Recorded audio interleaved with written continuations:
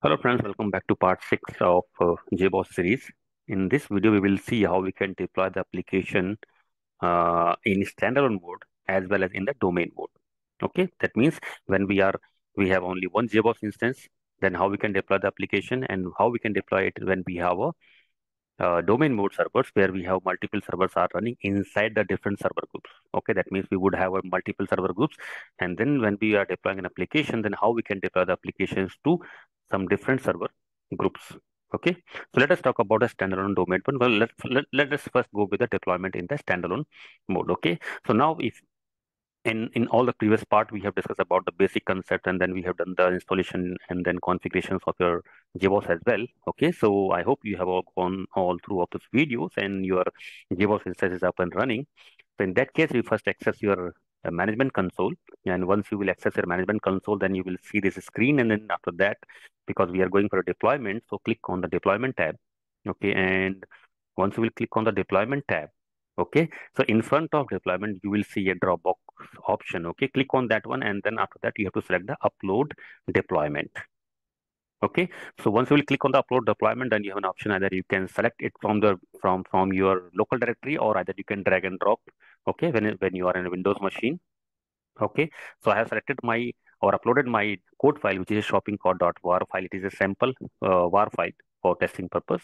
Okay, which you can use for the testing of your applications like deployments. Okay, and if you need this file, you can write to me on digitalk.fmw@gmail.com. I will send that file to you as well. Okay, so I have uploaded my code file. Then click on next. After that, it will ask you for the name and runtime name. Okay, and you wanted to enable this application or not after quickly after the deployment of application. Give it the same name as of your application. In my case, it is shopping.war. So I have given the same for the name and runtime name, and then I have set the enable option and click on finish. Okay, so once it is done, it will show you the option upload successful. It will take some time based on the size of your application. Okay, and either you can close after this particular window, or you can click on the view deployment.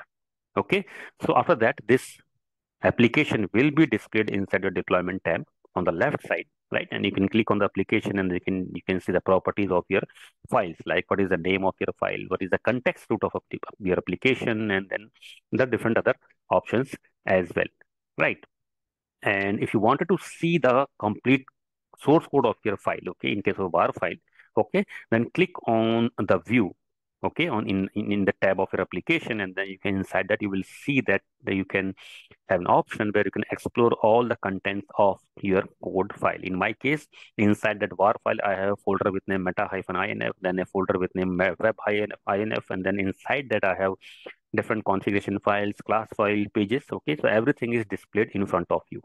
Okay, that means it will display all the code which is there inside your var file, right? So now my application is deployed. Okay, so by default, I have this is a standalone mode, so that means it is going to deploy on the default JVM, which is running as of now, right? So in that case, you can access the application with the help of port 8080 and then slash shopping cart. Okay, so shopping cart is the context of my application. 8080 is the default web server port of my application server, right? So I can access my application with the help of this particular format. Okay, so this is how we can deploy application in the standalone mode where we have only single instance of JVM is running, right? So because it was a single instance, so we haven't get any option like server group and on which server you want to deploy, on which server group you wanted to deploy because it was a standalone mode. Now, when we talk about the deployment in domain mode, right? So in domain mode, we know that we have a multiple JBoss instances are running. They would be in same server groups, or there could be multiple server groups, and then for each server group, you could have a multiple instances of JBoss are running, right? So when you go for the deployment of an application, then how we can target the application to a particular server group, right? So again, you go back to your management console, okay, with the help of port 9990 and then slash console. Okay. Now again, once you on there, you can click on the deployment tab. Okay. Once you will click on the deployment tab, okay, then you will see two options. One is content repository and second is server groups. Okay. So in previous part 5 as well, I have explained that when we go for the deployment of the applications, specifically in deployment mode, then this option you will see a content repository. So it is a repository for all of your code files. That means whatever the file that you are going to deploy in any of your server group, or servers. Okay, you have to upload that file first in your content repository, and from that, this location, once the file is uploaded, you can activate the file, and during the activation, you can assign the group, server group, on which server group you wanted to deploy this particular applications. Okay, so now click on the content repository. After that, you can click on the drop tab on the right side, which is in front of content. As of now, there is no code file, so it is showing the content as 0. Click on the upload content option. After that, again, you will get an option to either you can select it from your file system, or maybe you can drag drop if you're on a Windows.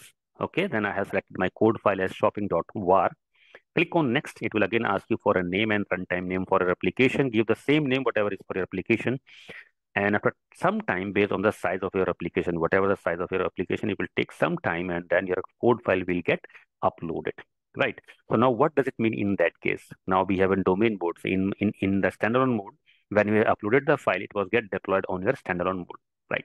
Now when we are in a domain mode, when we upload the file in our content repository, that means it is only uploaded, it is not deployed, right? Because we have a multiple server groups and multiple servers are there, and your Jboss doesn't know on which server group you wanted to deploy your application, right? So it is just uploaded the content of your code in the content repository. Now from here, you will deploy your application and then activate your application to a particular server group in which you wanted to deploy this particular application.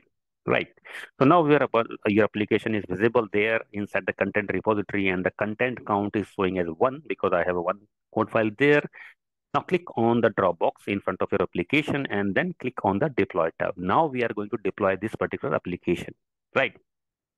And now this is the option. Once you will click on deploy, then it will prompt you for on which server group you want to deploy, right?